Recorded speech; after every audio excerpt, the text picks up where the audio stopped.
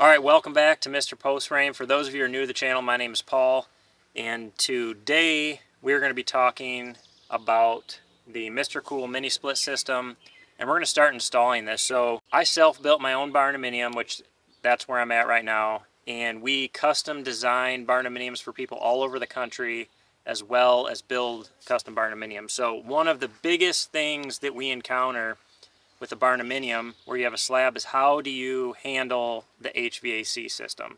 That's always an important part of the design that we like to know. So we're getting a lot of requests, hey, what do you think of mini split systems to cool my house? And mini split systems have really come a long way just in the last couple of years. So I have two conventional HVAC systems that serve the downstairs and upstairs of my house. However, my business has grown. I have a 40 by 56 garage, which I'm sitting in front of right now. We have our storm shelter in it, which some of you who've watched my series, you know about the storm shelter that we lived in there. I have a canning kitchen, and now I have a design office in there. I'm not sure how long that'll be in there, but I need AC in there. I have in-floor heat in there for heating, but I've partnered with MRCOOL, and I'm going to see how this system works for my personal needs. Now, the reason I like MRCOOL and I went to them is because they are a DIY friendly company, and for those of you who know me, even though I am a custom home builder right now, I am a DIY guy. That's where I came from. That's where my heart is. That's what our channel is all about, is helping all of you out there build your dream.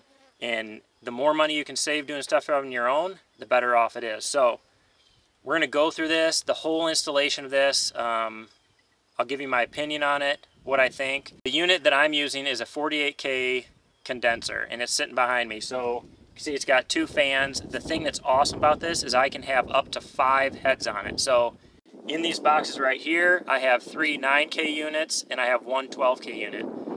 You can get on MRCOOL's website, you can put all of your information in, the size of your rooms, how long you want your line sets, and they will send you all of the stuff that you need. So the line sets I've got, I knew where I wanted to put the heads, I measured it out, and I'm getting pre-charged line sets, so all I have to do is make the connection from the line set to the condenser behind me. These units also come with the electrical connections done inside with your wire that runs back to the condenser where it pulls power from. So I am excited about that. They do recommend, obviously, having power run to your condenser. This one behind me is going to take a 40 amp circuit. One thing you need to think about with mini splits is the condensation that comes off of them. The way these are designed is they have a tube that you run back with your line set, with your power, that you can hook up and bring outside.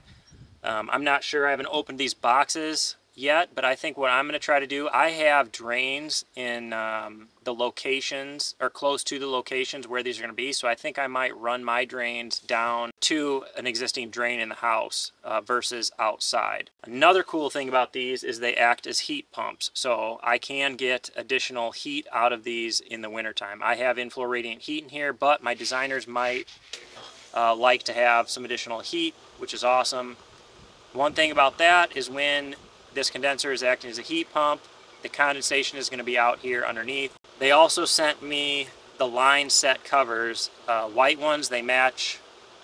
My siding happens to be white, but you can paint them to match. But you'll see that, so it looks nice and clean. All of this is on the back side of my house, which is what I designed it, so you're not going to be able to see when you drive up and down the driveway, which I like. That is the introduction to this. We're going to be installing right away. I'm going to get the first head in our office, which is over here to my right. Then behind me, between these two windows, I'm going to have another unit. Over to my left, I'm going to have a unit where the canning kitchen is, and then we're going to split off part of our garage, and I'm going to have a unit in there so I can have part of that cool. So I'm pretty pumped up about this. Let's go ahead and get into the install. Alright guys, step one to mounting our indoor unit is to mount this mounting plate. And with the MRCOOL units, you get this template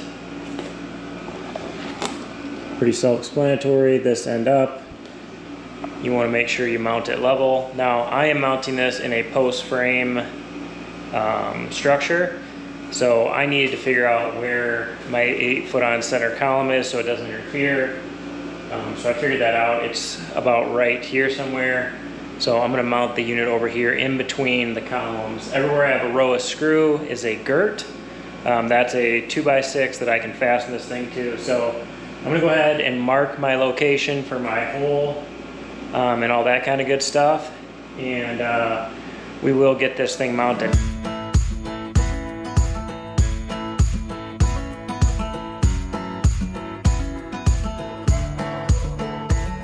Alright, so I cut out the hole here, put a hole there, put a hole there so I can mark it. And then I used a laser level to get it perfectly level. You can see there's one mark, there's the other, and then there's where my hole needs to be. Now, if you look at this guy right here,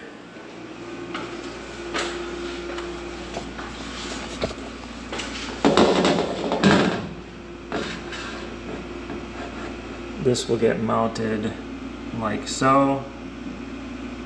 Problem is, over here I have a 3/4 inch gap, so I'm going to have to take a piece of wood and build that out so that this bracket has something solid to sit against. So we'll do that, then we'll mount this plate, drill our hole, and keep on moving forward.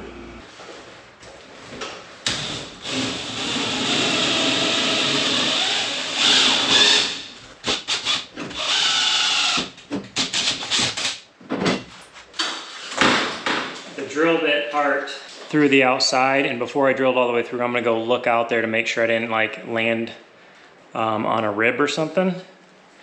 I'm pretty sure I'm in a safe zone, but I'm gonna go check just to be sure. All right, I went out there and checked, and we are all good.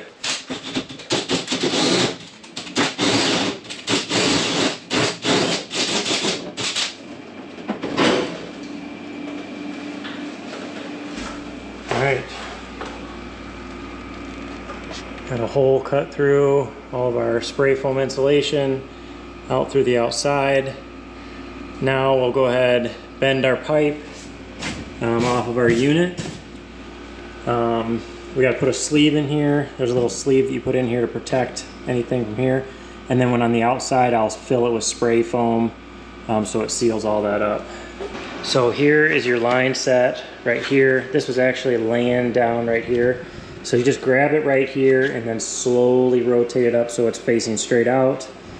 This is your condensation line. That will go outside, it gets taped to the bottom. And that'll all get hooked up on the outside of the house there. So I'm gonna get some electrical tape, lightly tape those together so they go through the hole nice and easy. And then we will get that through there. Another thing I have to do is I have to stick this through the hole, go outside, mark it, cut it off, and then that is what everything runs through. So I'll put that in there, fill this up around the outside between my hole and this to seal it all up, and then put this cap on it, and it'll be good to go.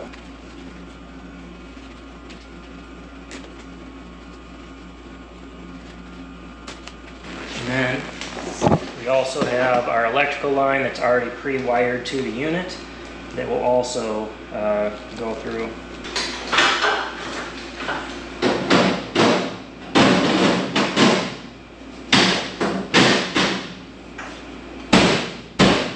Alright, you can actually see that fits in there amazing. Nice secure fit. So now we can slide everything through, mount our indoor unit, which is right there, and then we can spray foam this full from the outside. That way that's all sealed up and air can't come back and forth, bugs, all that kind of stuff. So I'm just going to use canned foam to fill this up, but I'm going to get this all shoved through first. and then we'll do it from the outside. Seal it up out there, put the cap on it, slide all our stuff through. This piece here, it's in like that. But before I put that on there, I'm going to put a bead of silicone around here, seal that on there.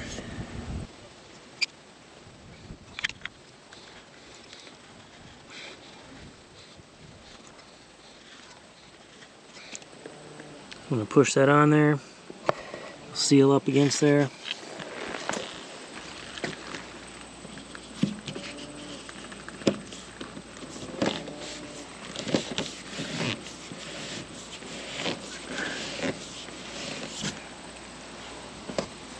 Now it's time to slide everything through.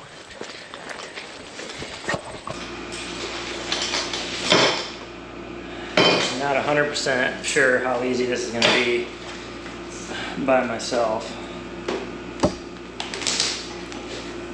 First thing I'm going to do is get this started.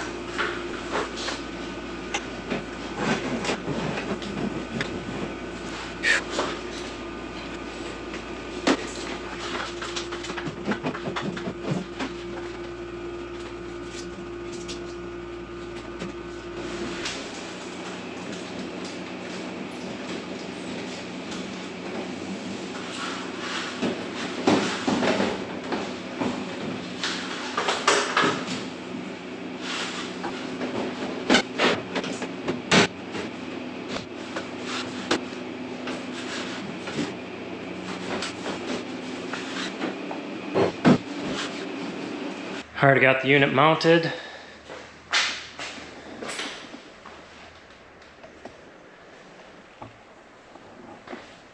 Nice and level.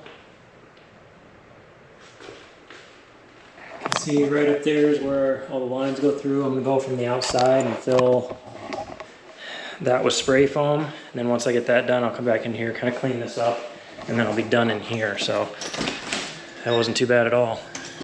One important thing is you want to make sure that your drain line is on the bottom. That way you know it's coming like down at an angle. It'll bend down like so. You'll take your condensate down there. I'm going to leave this straight for right now, and I'm going to fill this hole with spray foam. You can just feel the cold air coming out of there.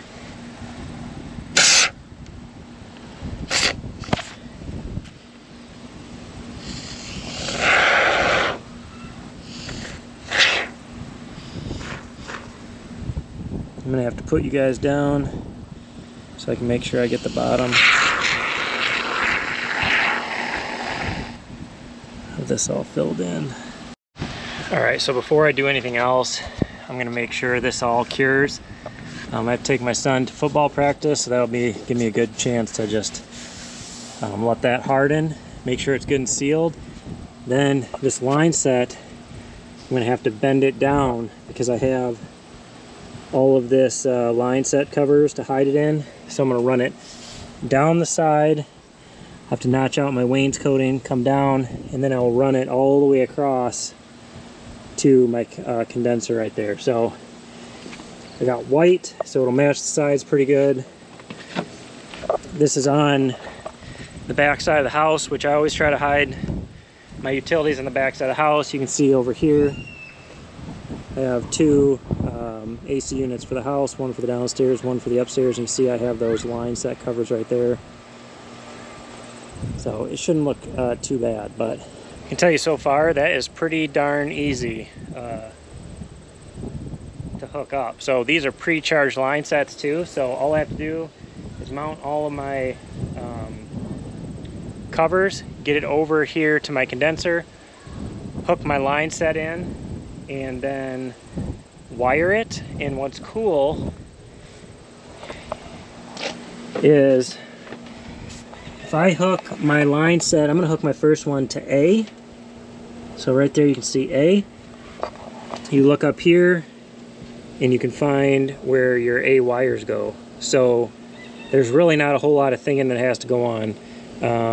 You have 1A, 2A, and 3A, and in your book it tells you which one goes to which, so you can make sure that you get the right one to the right locations. And then this is going to be the main breaker hookup, which I have to run that yet. I got my wire, so in all honesty, in about an hour and a half, 2 hours of more work, the hardest part is going to be running that power line from the utility room through the attic and down here. I have 4 heads, so eventually I'll have all 4 hooked up to this, and it's pretty exciting.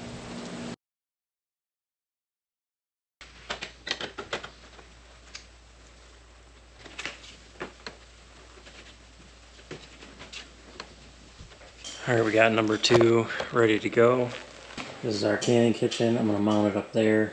It is going to go into an inside wall, so I'll have to, that's all the walls are open inside there, but I'm going to have to make an access plate so I can make sure I can check the connections when I need to. So I'm going to run it down and out. Drain pipe is going to go into the drain system down here.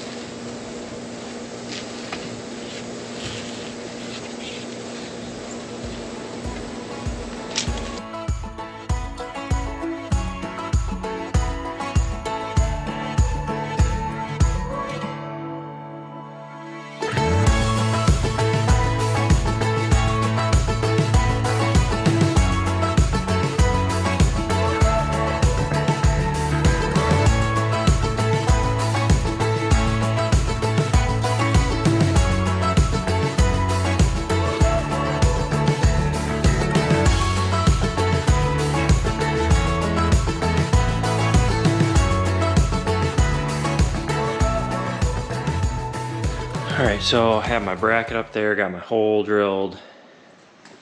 I can unwind this cord. This is the power cord, so I will stick that through the hole first. And then I gotta pull this line set out. And it's as simple as holding your one hand here and pulling this up to a 90.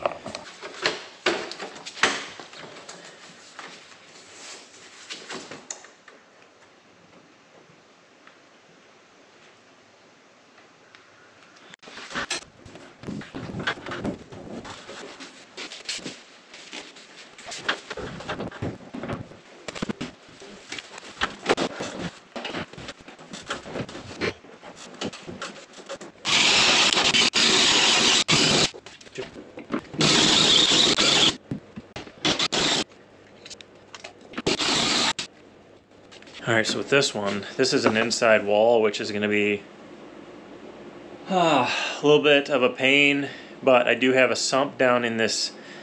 Below me is basically a 20 by 14 basement. I call it my storm shelter. It's a place to seek shelter. I'm going to run this down and out the eye joists to the outside. So, come down here.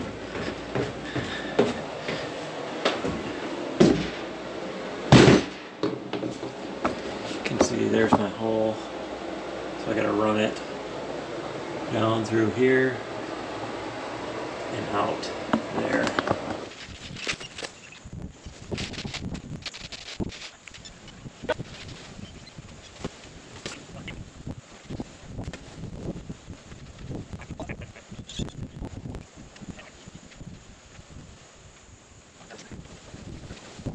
Alright, so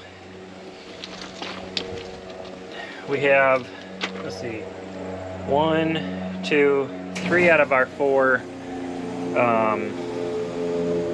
air handlers mounted inside, and we've got line sets ran out for 2 of them. I guess all 3 of them. I have to extend that one from over there. These 2 are actually on inside walls, so I will have to deal with the condensation lines a little bit different. But the line set comes with a there's a gas and a liquid line, and they have caps on it. If you see, you have a gray cap and a blue cap, and so it's really easy. Kind of, they're labeled, and it's gray to gray, blue to blue, so it's pretty simple to do.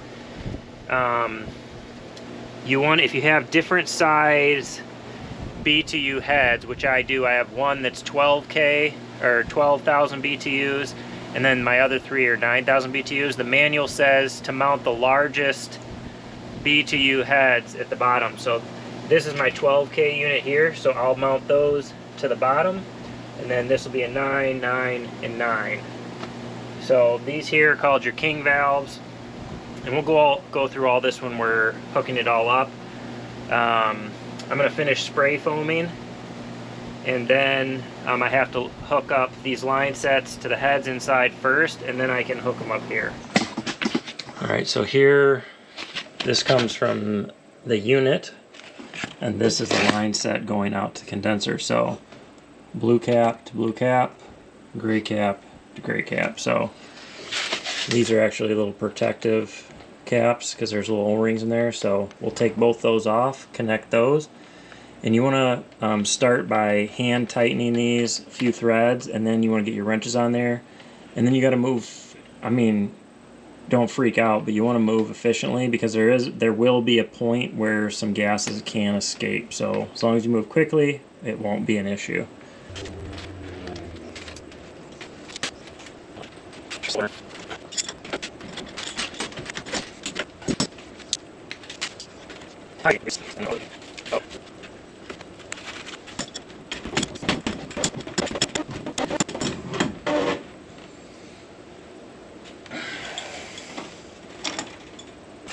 Now that we have that done, we're going to leave these exposed, because once we get this all hooked up to our condenser, we'll do a leak test, make sure there's nothing leaking. Then I'll actually get the thing up and running and make sure nothing's leaking before I tape this all off, seal it up, strap it to the board so it can't move. Alright, so another thing we have to do is, here is the condensate line that comes off. I have 2 heads that are on exterior walls, which is ideal if your units are on the outside wall, because then your pipes all go right outside. Your condensate lines go down, drain outside.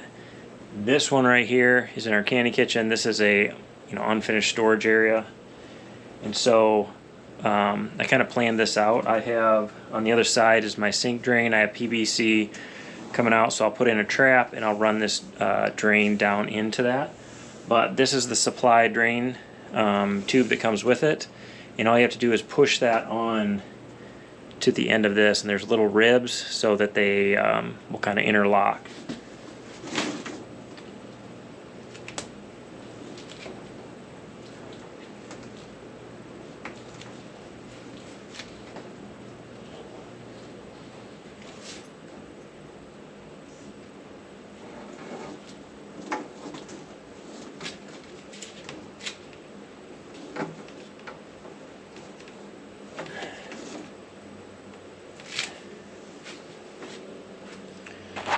So that's that, and then I put that on there so that there's no way I can possibly forget to deal with this.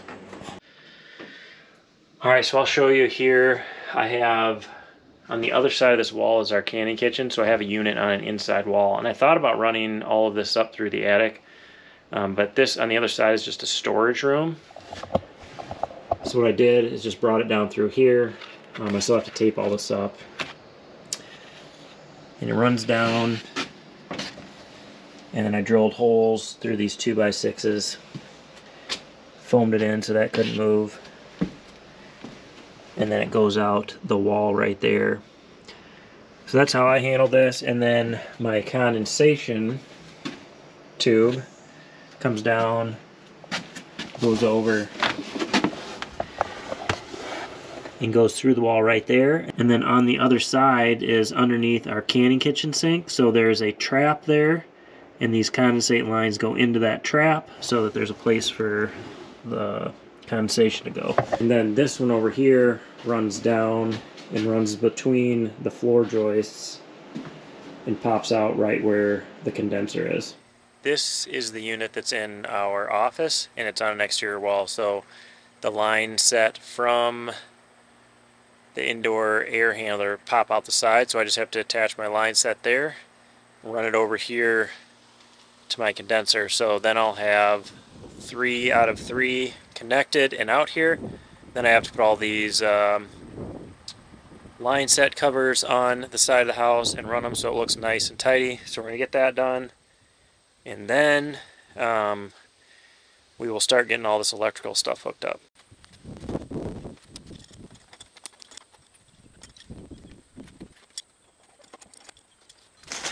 Alright, so next thing I'm going to do is I'm going to go ahead,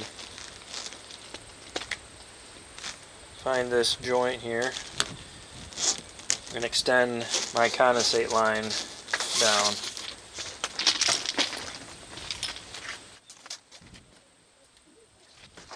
Alright guys, now that I got that done, I can take my line set covers and get all of the covers put on here, ran over here so everything can be neat and tidy and clean. And then I will run my lines inside that, get them hooked up to the compressor, check everything for leaks, and then I got to run my main power from the breaker box to the condenser out here.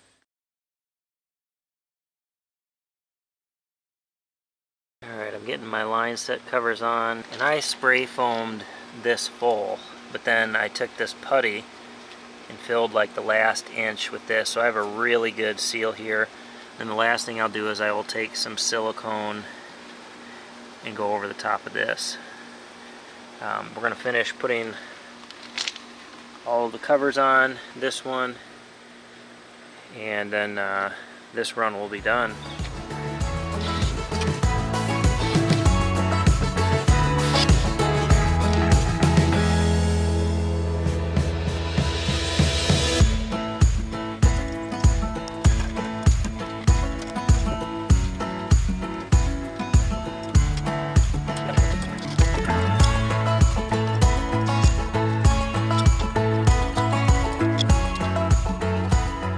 That one ran,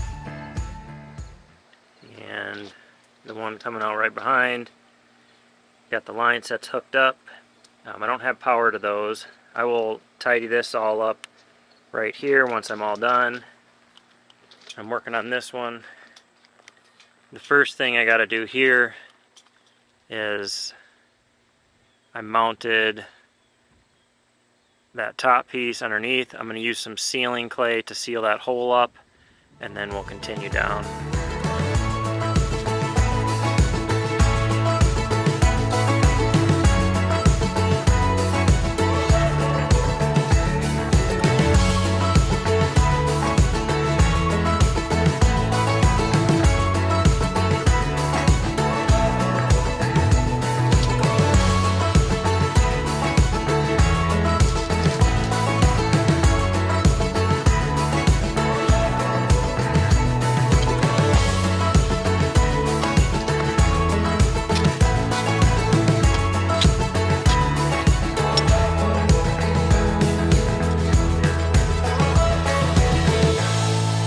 Well, we have 3 out of our 4 units hooked up to our condenser, so that is enough that I can power this thing on.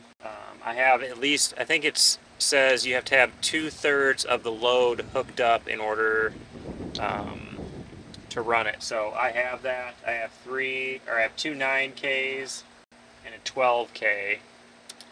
So that's 18 and 12, so that's 30 of my 48K, so that's right there.